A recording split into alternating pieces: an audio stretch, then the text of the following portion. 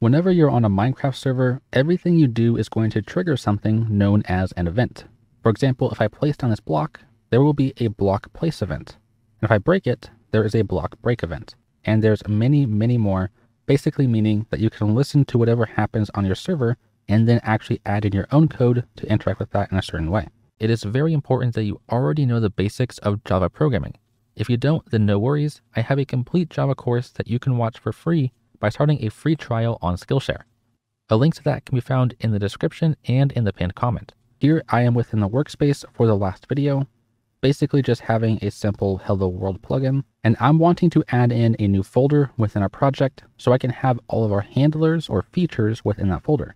So for example, I can right click, go to new, package, and I'm going to call this handlers. Now let's say I want to listen for different type of torch events. For example, when a torch is placed or broken. So I'm going to make a new file in here. So I can go to new Java class, and I'm going to call this torch handler. Now, all of my torch specific logic is going to go inside of this class. And I'm also wanting this class to be self-sufficient, so I don't have to register the events outside of this class. The events will register themselves. Now, by registering events, I basically mean it's going to tell Spigot that certain methods in this class should be ran whenever an event happens. But before we do that, we have to have this class implement the listener interface. So make sure you're importing this from org.bucket.event. And then we can create our own constructor here. So public torch handler. And within here, I am then going to say bucket with a capital B dot get plugin manager dot register events. Now register events is going to take in two parameters as we can see here. The first one is the listener. The second one will be our plugin. Now because the torch handler class implements listener, we can simply pass in this. But for the plugin, we need that from our constructor parameters. Now my plugin class is called wornoffkeys tutorial. So I'm going to have that here, but I'm going to name this plugin, and then I can pass this in right here. So basically, the constructor of this class is going to register all the events inside of it. And we're going to go ahead and create our own events here in a second, but let's go ahead and make a new instance of the torch handler class. So within the onEnable, I can say new torch handler. I can pass in this. With this approach, if I ever want to disable the torch handler, I can simply comment this out or remove it, and all the functionality inside that class is now gone, including the registration of events. But obviously we want that, so I'm going to undo this here. And now going back into the torch handler, we can listen for different types of events. So I can say @event handler, and then underneath this, we can create our own method. I can call this public void, and we can name this whatever we want. In this case, I'll say on torch place. But the parameter that is used needs to be very specific. This has to be the exact event that you want to listen to. In this case, I want to listen for the block place event. I'm going to call this event, and now this method here is going to be ran every single time a block is placed. So let's take a look at what is inside of the event object. I can say event dot, and here we have get block, set canceled, is canceled, the player that placed the block, and a bunch of other options. For now, let's take a look at get block. So I can create a block object here. Make sure that this is from org.bucket.block, and I'm going to set this equal to event.getBlock. Now what I'm going to do is if this is not a torch, I want to return. So if block.getType, which returns a material, which is an enum, if this is not equal to material.torch, then I want to return. Now a material, as you might see here, is going to contain every single item and block within the game, and so we can specify that right here. In this case, I simply just want to check for a torch though. Now this means that after this if statement, we know for sure that the player placed a torch. So now right here, I'm going to log to the console, bucket with a capital B, .getlogger.info, a torch was placed. Let's go ahead and compile and run this, and let's see how it works so far. So I can go to build artifacts, and then build. Now while that's happening, it's important for me to note that if you followed along from episode 1, I did change the start.bat script. You can find the updated script in the description. Basically, I have a start label right here, and then afterwards, I am jumping back to that start label. Because beforehand, when I stopped the server, the console would close, but now it's just going to jump back to the top of the script, go ahead and copy the new plugin in, and then also run the server again. To show an example of this, here, I can go ahead and stop the server, and then here we see we are going to the start, and then we're copying the new file and starting back up the server, so I don't have to keep rerunning start.bat. Alright, so I'm now on the server with our plugin, and if I place a grass block, nothing actually happens in the console, as you can see here. But if I go ahead and place a torch, then we see a torch was placed. So that means that the block place event is running and our code is accurately checking to see if the block is a torch or not. Now let's go back into our IDE, and now I want to make it so whenever a torch is placed, it now becomes a diamond block. But I also am doing this to demonstrate another important concept about events, which is going to be priority. So events happen at 5 different stages of priority. We're going to have lowest, low, normal, which is default. So if we don't specify a priority, then normal is used. For example, this is going to be a normal priority. We then have high and highest. Now highest happens last, so it has the final say. Therefore, it is the highest priority.